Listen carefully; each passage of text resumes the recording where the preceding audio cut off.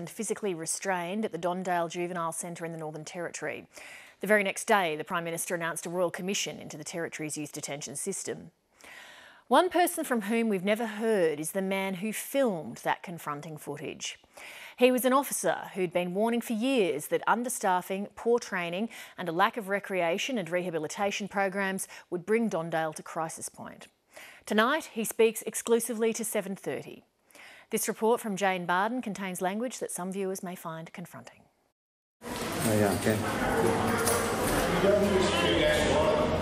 Huh? No, mate, I don't mind how much chemicals you use. I don't believe tear gas should have been used.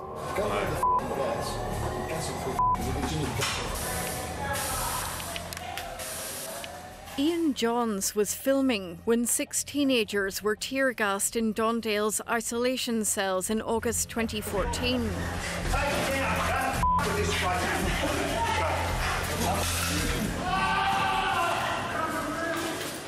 I still can't understand why, because we had the tactical response group from the big prison, from the prison inn, and I thought they might have went in through the door, bashed the door and got in. The veteran youth justice officer regrets he didn't push harder to be allowed to talk the boy down. Could have tried though, and there's a couple others that could have tried as well. I think sort of weren't given the opportunity. What was that like to witness? Oh, not very nice. You don't want to see any kids, you know, with getting their eyes washed out. Yeah, some of them told me in their words they thought they were going to die. Ian Johns knew the boys had been in isolation for days after an escape from Dondale. None of us that I know that worked, did not want any kids in for a long period of isolation. I'm afraid that wasn't our decision. It was upper management's decision. Well, we all think it's ridiculous. I know that a lot of people have painted this as these kids behave because of the facilities and the way that the management and the way they were treated. But we responded to that behaviour, you know, and whether it was right or wrong, we were responding to that destructive and disruptive behaviour time and time again. I think the most important thing with dealing with any of the kids or young people is have the communications skills, care about the kids and understand the kids, because most of these kids we have are from dysfunctional families.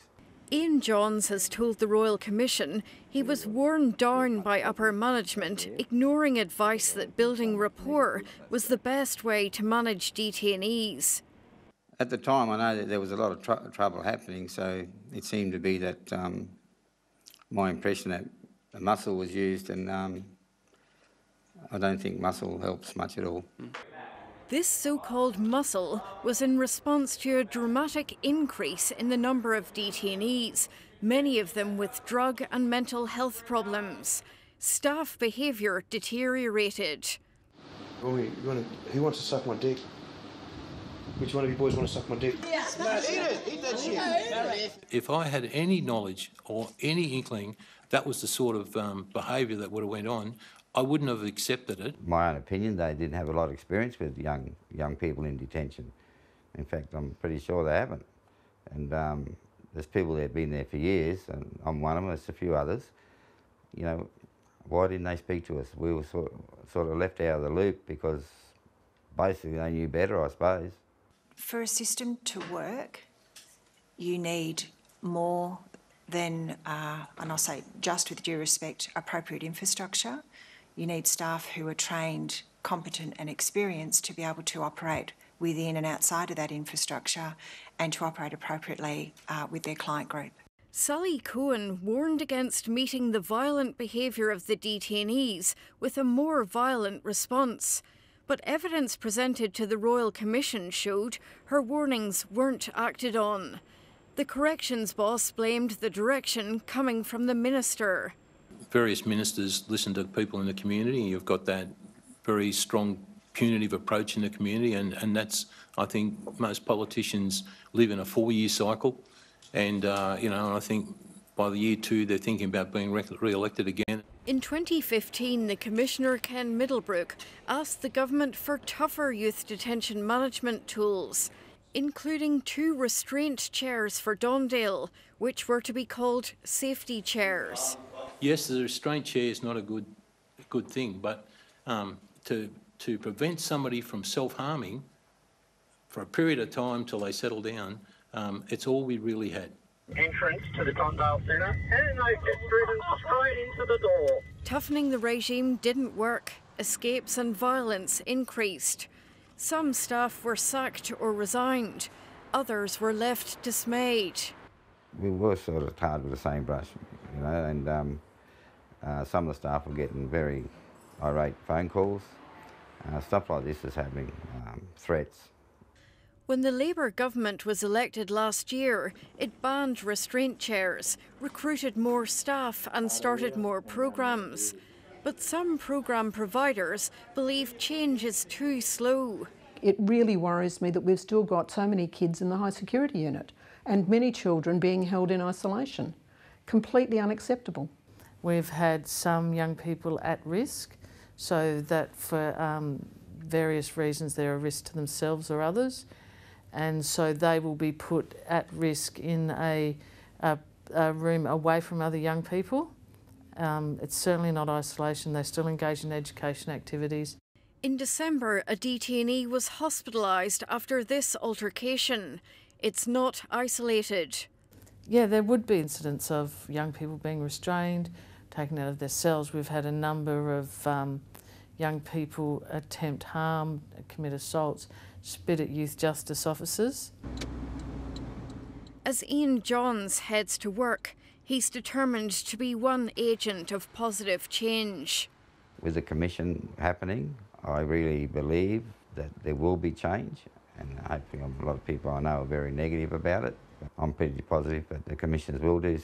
There will be something in that report that will the government will look at and make changes, and quickly, because we don't want any more band-aid treatment, you know. Allegations of abuse in youth detention aren't confined to the Northern Territory.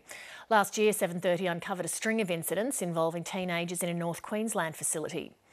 Today, an independent inquiry found it was impossible to prove the existence of systemic abuse, given that in some cases it occurred in rooms where CCTV footage wasn't installed, and in other cases video was deleted after the fact. As Michael Atkin reports, there are concerns that the evidence from juvenile offenders has been kept secret. An unmuzzled guard dog used on a girl in a swimming pool. A boy pinned to the floor and put in hand and ankle cuffs before his clothes are cut off with a knife. With the weight and the force and cuffing a young person to that extreme, this young boy could have died. These grainy images revealed by 7:30 last year sparked outrage about the treatment of teenagers inside Queensland's Cleveland Youth Detention Centre. To smash him and then turn around and just leave him lay on the ground naked? Like, what is that going to teach him about his self-esteem and the way he feels and his dignity? A young man who'd been in detention gave his own graphic account of being physically abused. But as they got me at the door, they started punching me in the ribs and kneeing me in the head. Then they threw me on the floor and I landed onto my mate's door. The Queensland government moved the next day to set up an independent review into whether the abuse was systemic. Another review was set up after 20 juvenile offenders rioted at Cleveland in November, seriously injuring a guard. This isn't about pointing the finger or actually identifying blame. It's about learning. Today, the Attorney-General Yvette Darth conceded Queensland's youth detention centres have a lot to learn.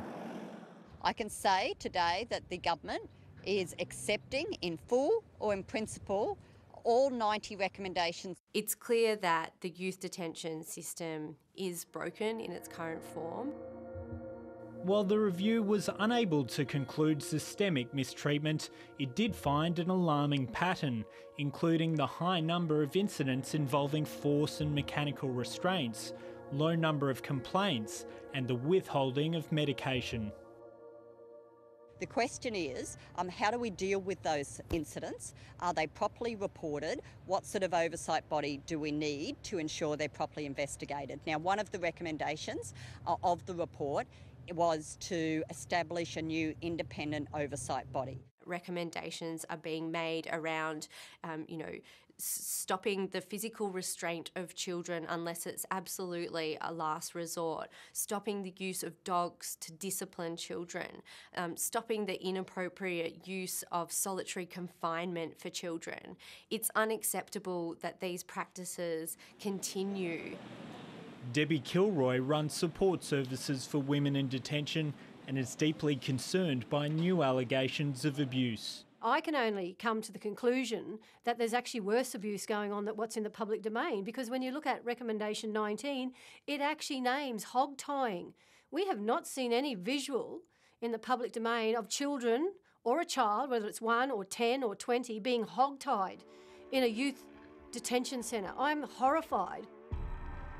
The review also found closed-circuit TV records at the detention centre were incomplete or not retained. And in one incident revealed by 7:30, the centre was unable to provide an explanation as to why an hour of footage had been deleted. If we don't maintain CCTV footage of abuse that's happening now, how will those young people as adults be able to come and bring cases of abuse against the state when they're adults? Young people did give evidence, but their testimony has been withheld, a decision that's drawn intense criticism. Why aren't these children being protected by the state? And why is the state now removing 245 pages of young people's voices that actually clearly informs us all about the abuse? It's an extremely comprehensive report, but it was very important it be done in a short time frame, because the more time there are people going into these centres and talking about these issues, it makes it harder. It gets issues happening at the centres and agitates the young people. To Western